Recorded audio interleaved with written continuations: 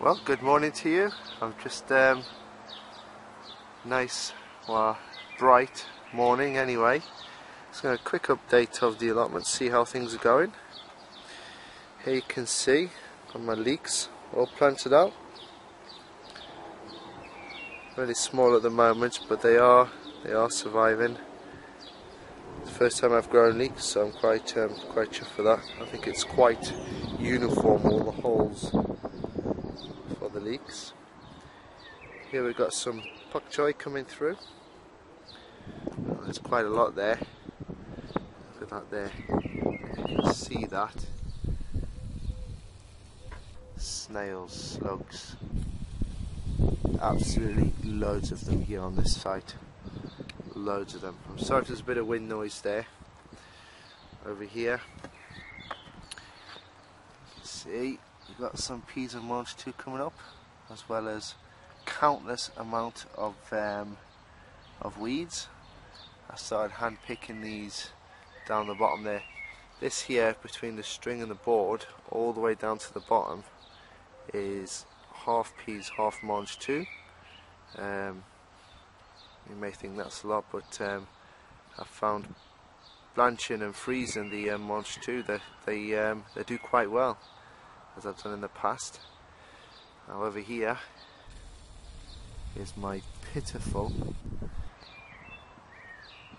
absolutely pitiful celeriac.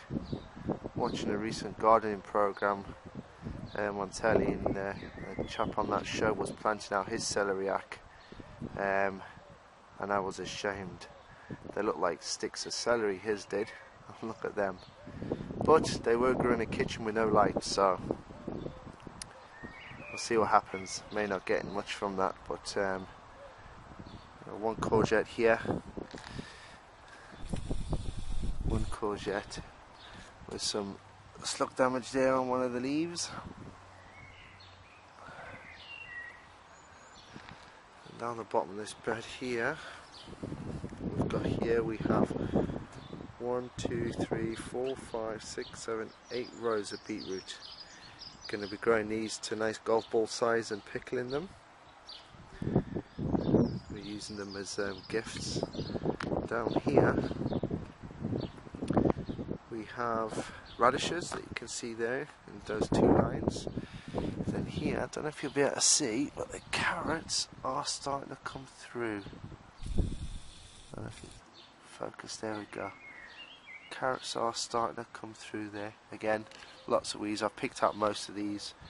And then here somewhere we do have parsnips as well. I'm not sure what they're coming through just yet. Over on this side,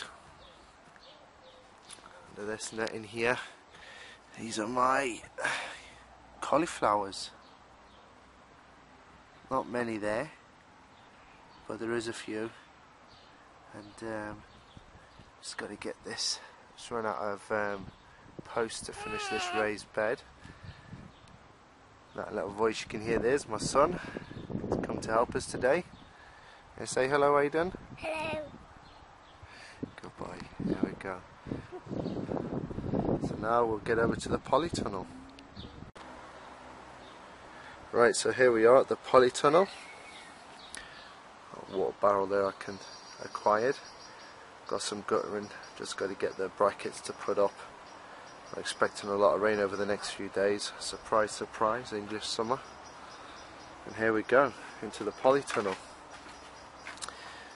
First here, as you can see, I've got all my peppers. Sweet peppers are the pointy ones. I'm not sure the precise name for them, so quite a few there. Those we are going to be, I'm going to be fire roasting and preserving. That's the plan. And over there in the corner, that is a butternut plant. I'm going to train that on trellis along the back there, back of the polytunnel. So go all the way along and make sure it doesn't affect the light of the other plants in here. Coming over here to the left, We've got 3 tumbling toms, very big there at the moment, so they're going to go in baskets. I'm going to build some kind of framework in here where they can just hang. Now, I planted all these yesterday. This here we've got 1, 2, 3, 4, and then one there of the chilies, Inferno chilies. And then here, and that first one there is looking really healthy, really good. The other ones there, they're piquant chilies. The little cherry bomb ones are like little cherries, like little cherry tomatoes with a nice bit of heat to them. They're looking a little bit draggled there. I don't know if it was a bit too cold for them last night or something, or whether I've damaged them in transplanting them. I did have a lot more, but the dog destroyed them. Never mind. The pepper plants do look a little bedraggled. I mean, I've had all these in the kitchen itself, where there's not been much light. I'm just looking forward to next season when I can have everything started off in the polytunnel and the shed when they're looking a lot better. Over here in the corner is my sweet corn.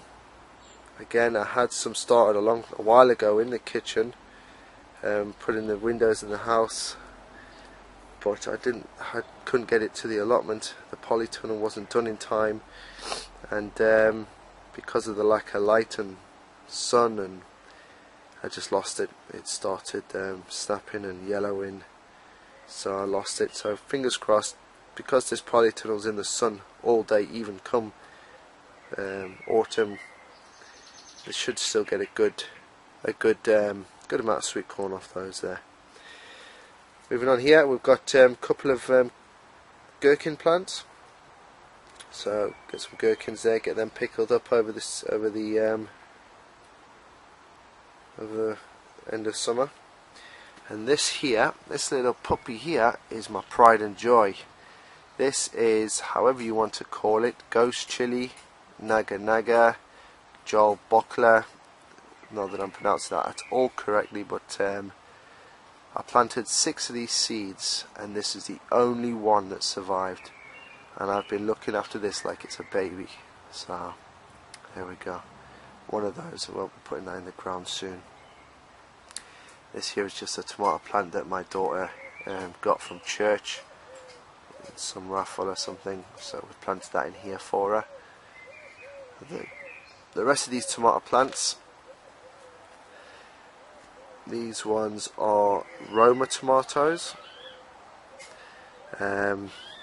Again, I've had a batch, but they basically were just leggy. They're bolted. Again, not enough light, so I thought I'd try my luck and replant some more seeds. So fingers crossed these will take, and at least get some tomatoes again, because it's in the sun. So by September we should get some, and these are going to be used for making our own tomato passata.